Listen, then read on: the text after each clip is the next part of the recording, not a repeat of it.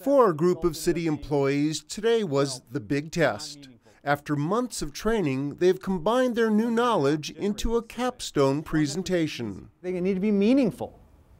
We needed to ask questions that had meaning to both the contractors and city staff.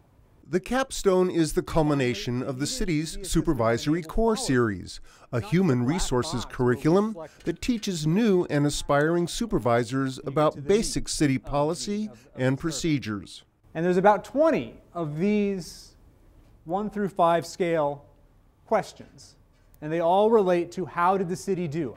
For their capstone, Peter Johnson's team developed a survey to measure the quality of the city's customer service. We're going to have multiple contractors obviously responding to one survey, so we need to know which project they are specifically applying these results to. The team survey was well received. I think the survey could be a very powerful tool with our contractors and from an external point of view as well as an internal point of view. We can look at what was working today well from a contractor's point of view, what's working well from an internal organization point of view, and then combining those two together.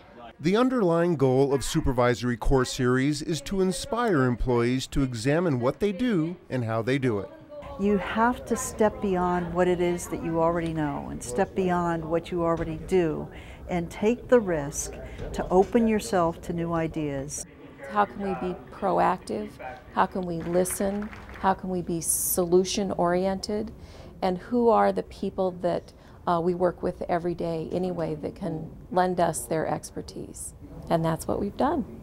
It's really nice to know that there are people there that care passionately about improving the quality of the employees here, and that the fact that they're willing to put this time in to help train us, it's meaningful and valuable.